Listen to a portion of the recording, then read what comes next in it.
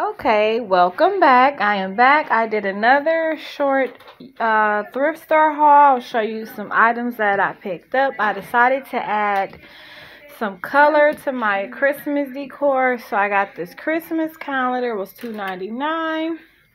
I got a wreath hook. It was $1.99. I also found a red bow. It was $1.99.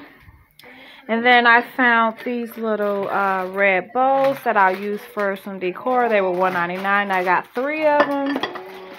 I found the little gift box.